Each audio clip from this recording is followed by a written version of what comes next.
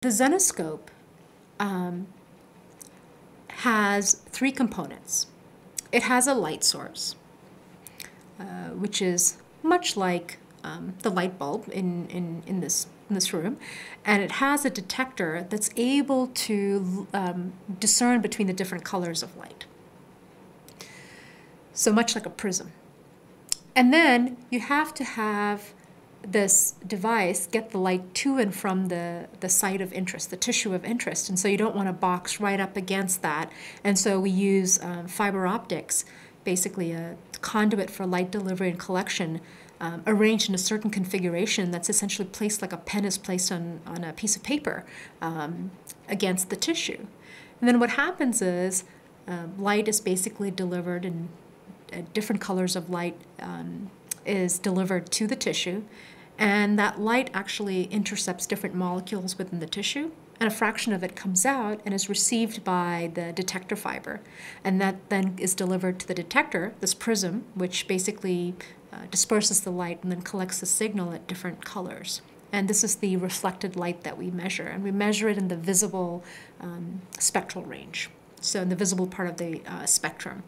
And then what Zenalux has done is basically developed this software which allows you to take that data that's been collected by this instrument and fiber optic probe through a model that accurately describes light transport in tissue. It's called a Monte Carlo model because it's one of the few models, and the Monte Carlo model is one of the few models that accurately can describe the nature of light transport in tissue.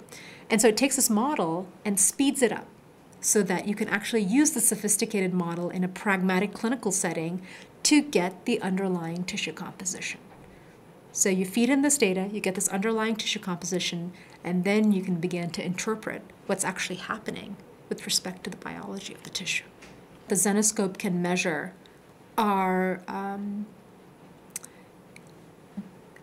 parameters that relate to the vascular physiology of the tissue. So hemoglobin saturation, which tells you how oxygenated the blood is in the capillaries that feed the tumor, if we're talking about oncology.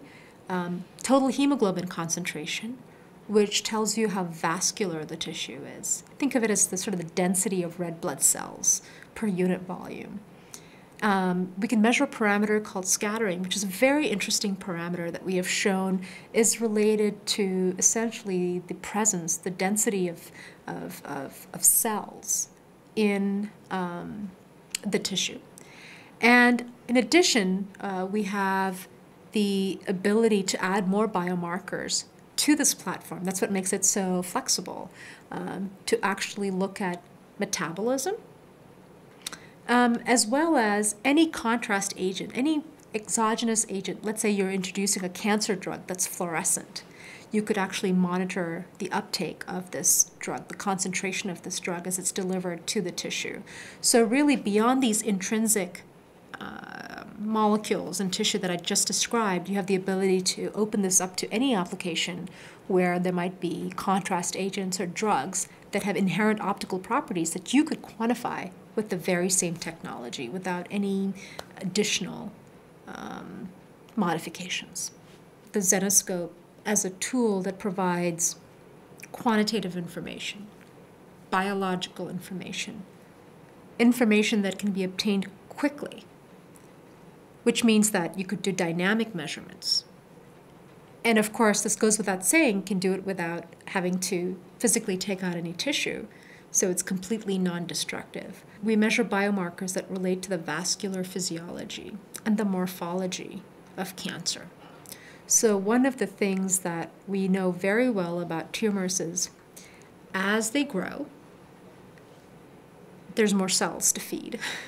As there are more cells to feed, the oxygen in the vascular system gets depleted more quickly than it is supplied. So one of the hallmarks of a tumor that's